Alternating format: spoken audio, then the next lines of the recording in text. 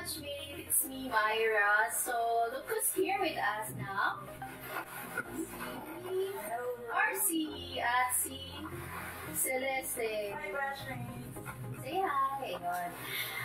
Si RC was not able to join us dun sa virtual reunion, pero she's here with us now. And, to those who do not know, si RC's husband passed away 3 years ago. Last year, 2 years ago. They have 3 kids, and the youngest, si Aubrey, no? Yeah, na-meet ko si Aubrey. Very sweet kid, and actually, she's already, natalaga na siya, 15 years old, RC, ayun, 15 years old, very kikay din yung bata na yun, love na love niya si ate niya, si ate niya, no, yung gusto niya talaga yung may views pa na, hanggang ngayon, pati si David, palagi yun yung youngest niya, si Aubrey was diagnosed with cerebral palsy, pero very sweet girl, tsaka magaling siya sa drawing, artistic pa, nabit ko na yun eh, parang si Claire yun, very pretty like her mom. Claire, since hindi ka naka-attend nung virtual party reunion natin, maraming nagtanong, musta, and most of them concerned. So, how are you, Claire? How are you holding up? Laban lang. Hindi nagpapatalo sa depression kasi kung nare-depress ako, wala nangyayari. Kawawa naman yung ako. And then, hindi lang sa kain. Kasi itsura naman, di ba? Happy, di ba? Food is life. Food is life. At saka natuwa ako kay Claire kasi nung last na nakausap ko yan, sabi niya nga,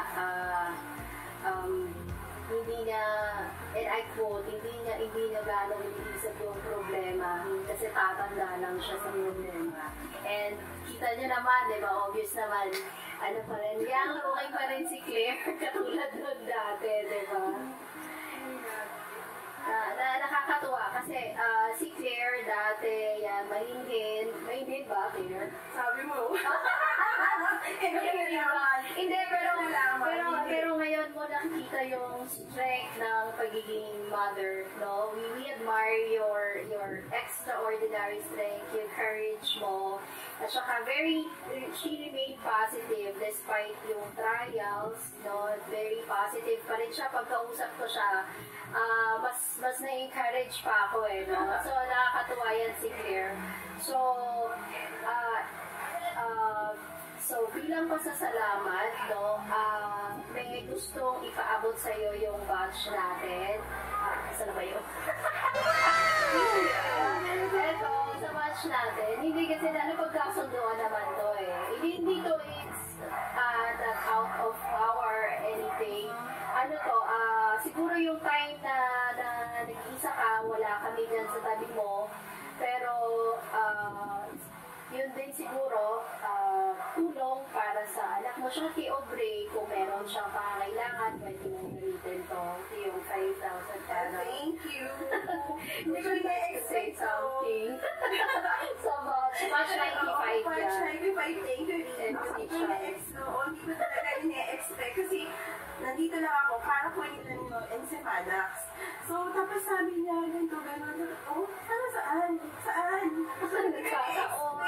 Oo, so thank you. Di sana, talaga, promise, thank you. And she deserved it, no? There's nothing as powerful as mother's love na katulad na ginagawa ni Claire. So, very proud kami sa'yo. At saka huwag mo isipin na batchmates lang kami. If you need something, need anything, pwede kang lumapit sa amin bilang mga kaibigan mo. Naiyak na si Celeste. Thank you. Thank you daw. Next natin, ito masyadong MMK ang drama ng buhay na itong isa na to. MPK naman, guys. Ano yung ay, ano ba yun? Channel 7 ka. Ikaw, MMK. Oo. Eto naman to si Celeste. Yan. Very vocal to eh. So, kung Facebook friend mo siya, doon malalaman mo na sa shoutout niya kung ano yung mga kailangan, kung ano yung buhay niya, happening sa buhay niya. Si Celeste yun. Anyway, si Celeste naman, ang buhay naman ni Celeste, 5 years ago, no, they separated siya, at saka ang husband niya, but recently, they got back together, no, noong December 16, no, after ma-destroy ng fire yung bahay ng ex niya. So, anong nangyari, inampun niya yung husband niya. Actually, pinahan ni mama yung bata. Kasi may anak siya sa second girl. So, yung mga kapatid kasi, yung mga kids ko kasi, kay mama nakatira sa Novaliches. So, sa madaling araw, si mama kasi ang hobby ni mama, every morning balita. Yung mga kids, gising. Mamu, sa bahay na magpipaka yan.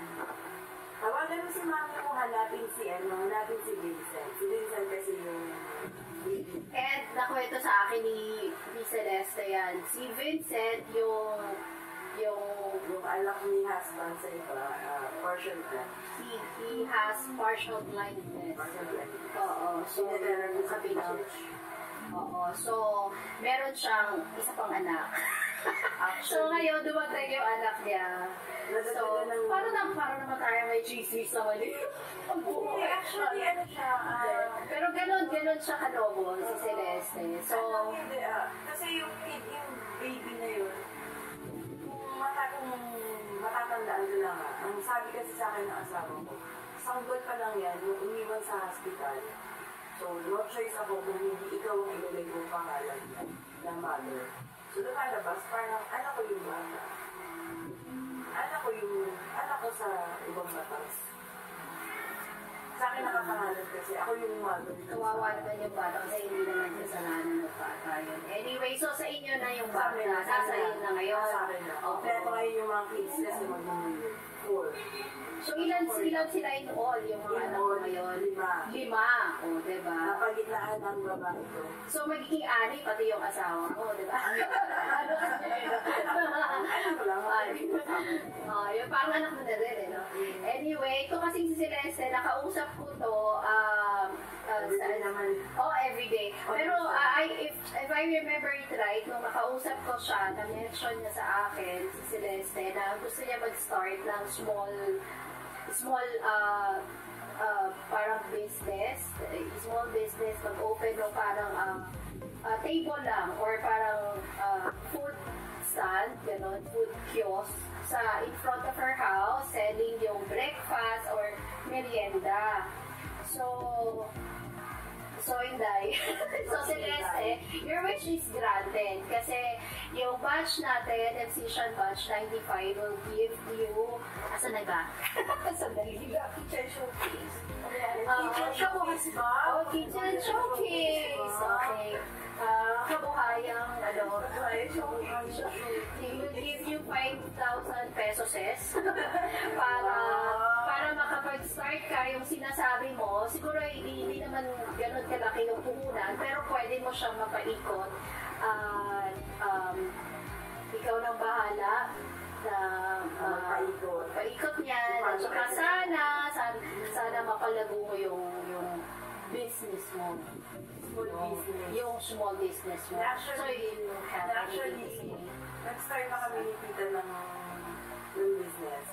Kaya lang kasi, tumutulong kasi siya sa tumutulong ako kay Tita sa madaling araw. Ako yung nagpupunta sa Suliman. Kaya sabi ko kay Tita, i-push natin ang hanggang tanghalian. So, siguro ito yung magiging pupunan ko for lunch. Oo. So, sabi niya kasi dadagdagan niya yun, no? Sabi kasi Tita siya lang mag-push. Sa bawal. Naglabas lang kami ng lamisa. Wala, nagawin mo yung business mo, Inday. Yung 500,000 pesos. 500,000? Okay. Thank you, Marjorie. Sige, siguro I would also like to take the chance na pasalamatan yung organizer for a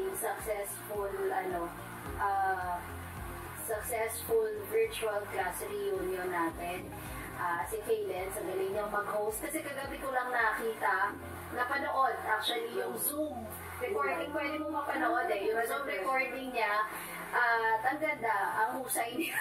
Congrats sa ating lahat. Nakita ko noon, hindi ba nag-ano namin marinig si Kaylen, yung host. Salita si Kay, sorry. But speaking of which, nagpapasalamat ako kay Kay kasi for the message niya sa Project Outreach. Salamat. And I'm so touched beyond words dun sa sinabi niya sa Project Outreach. Yun. At asahan nyo na itutuloy namin yung pagtulong sa kapwa at sana hopefully marami pa tayong ma-encourage na batchmate na naging involved sa ganitong klaseng activity. So anyway, ayun, greet natin sila na Merry Christmas and a Happy New Year! Thank you daw. Thank you MCSian 95 sa tulong. That is.